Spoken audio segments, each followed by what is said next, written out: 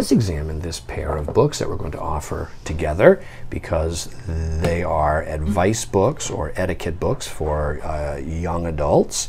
This first one is aimed specifically at young women. The young lady's own book here, published by De Silver, Thomas, and Cowperthwait. They were actually cartographic publishers as well. This is 1838, nice mid-century date with a little small engraved frontis with a tissue guard engraved vignette of two women in a library. That's a nice one, a nice image. And this is a manual for improvement in moral deportment.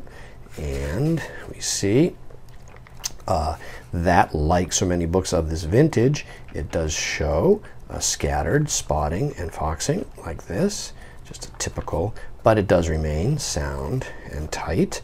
The front cover here, the front joint is split. There's a little bit of loss to the spine. The rear joint is still intact. It's a grained leather, smooth spine, nice little small ornamental gilt stamped front board.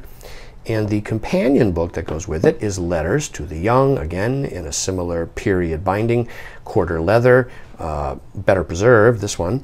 Marbled boards are original. There is this Randolph Ladies Library tag here from, appears to be the early part of the 19th century. It's probably roughly approximate to the publication date. This is 1829, and it's letters to a young woman and plus advice to his daughters. So this book is also aimed at specifically young women. Yeah, it's an interesting thing. And so these two books on advice for young women are available as a pair now online from me, Brian DeMambro.